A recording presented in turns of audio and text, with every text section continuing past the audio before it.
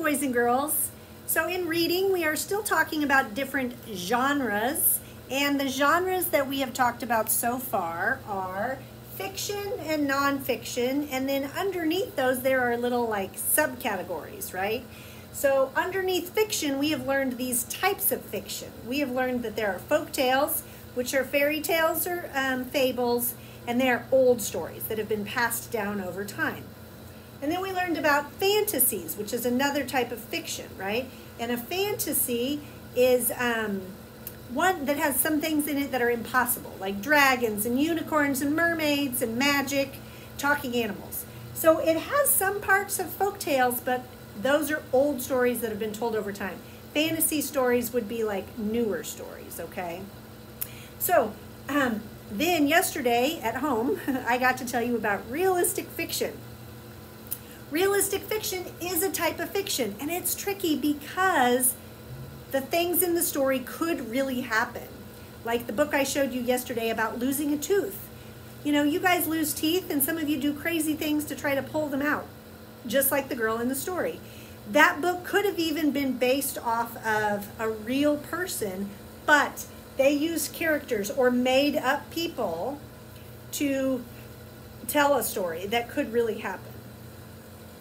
Okay, so there's lots of versions of realistic fiction, okay? It seems like it could be real, but it's still a story, and it's got fake people in it. Now today, we're gonna get to learn about our first category that fits under nonfiction. Remember, nonfiction books are teaching books, right? They give you information, they usually have photographs, sometimes they have charts, diagrams, table of contents, all that good stuff. Now, one special type of nonfiction is called a biography. It is a book that teaches you about someone's life, and it gives you facts about someone's life.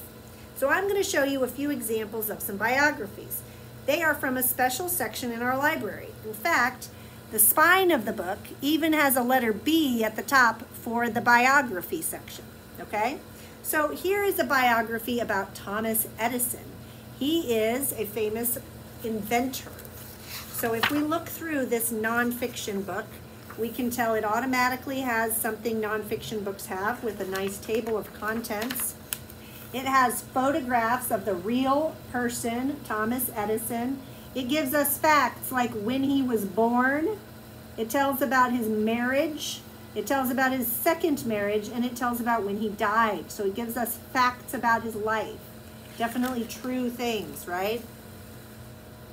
It shows us photographs of his mother. It shows us photographs of him, well, a train, and it says up here that he sold newspapers on trains. So it's giving us facts about his life.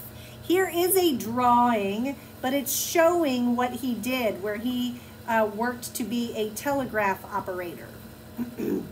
Okay, here is him at 15 years old when he worked as a telegraph operator. That's an actual photograph. Okay, here are some images. These are drawings, but they're diagrams to explain what the telegraph is and how he improved it because he was an inventor, okay? So I'm just gonna keep kind of flipping through this to show what a biography looks like. Lots of photographs, right? Lots of real things, facts, lots of dates. This is when he made a patent for a phonograph. So this is something that he made, and it's something, a phonograph is, I think it makes noise. Like it, why can't I think of what it does? It plays back noise. It plays back speech. Okay, yeah, people can listen. And then here's where they started recording and sound coming out. This was the first recordings. Okay, so it also, has some fun facts here, and then like a quiz at the end, and then a glossary of some of those big words. This is a biography. It's a teaching book about him. He's a real person. Lots of photographs. Here's another example of a biography. This is about a famous gymnast. I think her name is Simone Biles. So there she is. Real photographs of her. It's got a table of contents. It talks about how she was an Olympic star. Look how it's got bold words telling us about the gold medals she won. Here are just some facts, just like there were in the Thomas Edison book. When she was born, where she was born, when she became a professional gymnast, how many gold medals she has, and the championships that she has won as a gymnast. Oh, this even has a map showing where she was born. She was born in, what is that, Ohio? Yep, Columbus, Ohio. And it talks about her early years. So notice that. These stories usually go in order of their life, right? You wouldn't start by saying when they died. You would start by saying when they were born, and then what they did as a child, and then what they did when they got a little bit older, and a little bit older. So here's a little information about her family. See how it's kind of organized with headings, and then photographs of her family supporting her in the Olympics. There's photographs of her doing her tricks. Maybe it's not called tricks. Her gymnastic moves. Here's photographs of her winning her medals, little captions telling us about her real life, right? Here's photographs of her coaches and her, and thus telling all about those people in her life that made a difference. Here are more about her winning her medals. So these are photographs of her performances when she won the medals, and there she is holding one of her Olympic medals. All real photographs. Photographs of the gym where she trained in. Okay, real things. More photographs of her getting her medals and the Olympics, and some of her moves in the air.